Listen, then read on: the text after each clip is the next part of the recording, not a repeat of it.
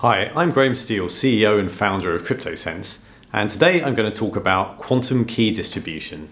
Does anybody really need it? Well, what is quantum key distribution? Essentially, it is a way of using special purpose hardware and the physics of quantum mechanics to distribute cryptographic keys to a bunch of people in a system.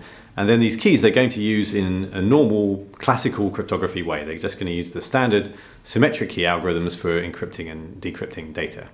So why would we want to go to the trouble of making special purpose hardware and using quantum mechanics to distribute keys? Well, there are two appealing properties of these proposals. So the first is that because of the properties of these quantum mechanics and these photons we're going to send around, we can tell whether somebody has been eavesdropping on the line when we sent out the key. So there's no way that anybody can listen in to the state of these photons without also disturbing them in a way that we can detect. And so we protect ourselves in a sort of perfect way against eavesdroppers in a way that we can't do with classical keys.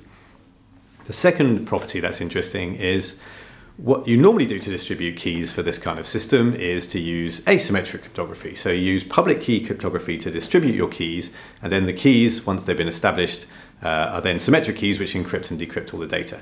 So this is how, for example, the TLS protocol works that you're probably using to watch YouTube right now. It uses asymmetric crypto to set up the keys, and then symmetric crypto to do the data processing. So all of these asymmetric cryptographic methods rely on some kind of mathematical property. They rely on some kind of hard problem, so a problem that is hard in one direction and easy in another. So easy when you have the key and hard when you haven't got the key.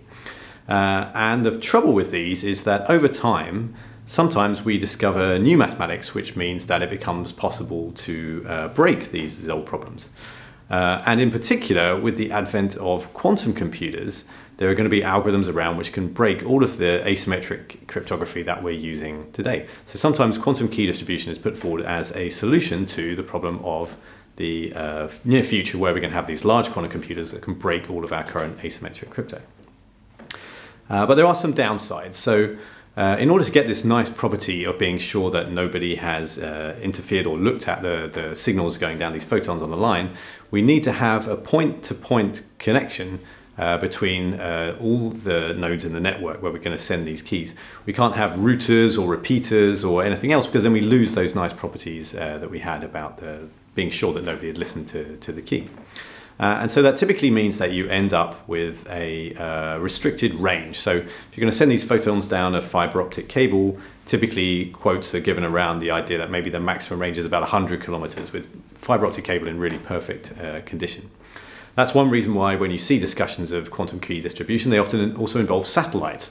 So then the idea is that we can send the photons through space and they're going to bump into fewer things. There's not much stuff up there, so we can increase the range. But of course that means that you do need to get all those satellites up there, and you need to be totally sure that those things are trusted, can't possibly be compromised and so on, in order for all that to work.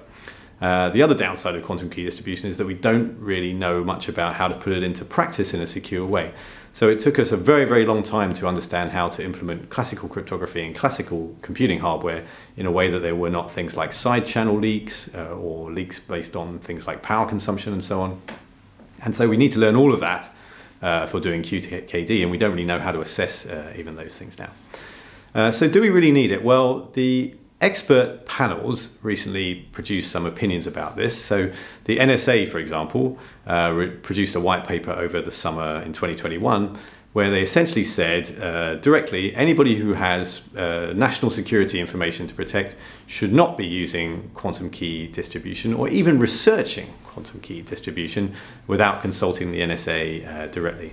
Essentially for those reasons that we talked about, though, those restrictions that there are in practice and the fact that we can't assess the security of real implementations. We don't have any framework for doing that. So that's the US.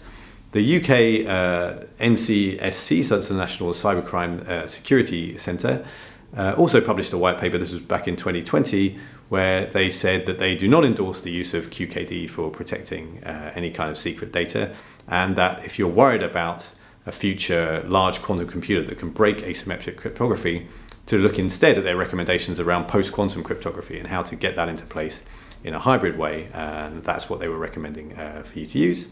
And the ANSI, so that's the French equivalent body, has also produced in English a technical paper on quantum key distribution.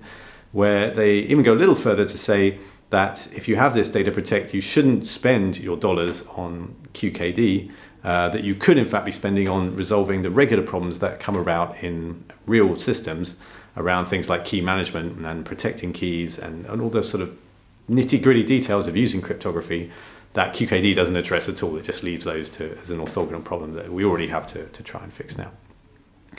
So that's the expert's verdict on QKD. Essentially, if you're worried about quantum computers, you should be looking at post-quantum cryptography and tools to do your crypto inventory and get ready for that rather than investing in QKD.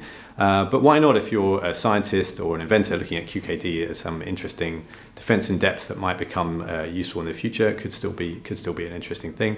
But if you've got data to protect right now today, it's not QKD that they should be looking at. So do consider subscribing to the channel to see more views about future cryptography, applied cryptography, quantum cryptography, and so on. Otherwise, I'll just see you here on the channel again soon for another video.